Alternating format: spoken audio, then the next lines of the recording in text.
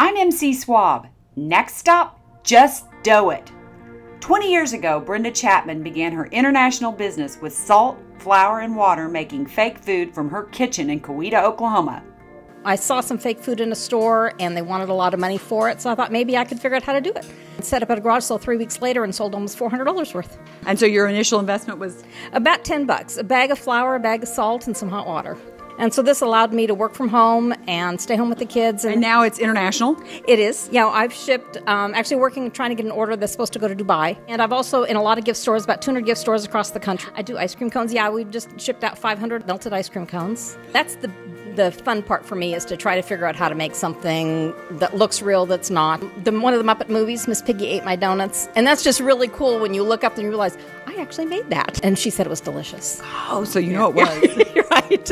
I'm one of those that I start 100 projects and don't finish any. And to be looking back at this 20 years later and realize that I'm still doing it, it had to be a God idea. I mean, it wasn't just a good idea. It was a God idea. It was. Even better than it. Hey guys, if you like what you saw, hit subscribe. Be sure and check out more of my adventures.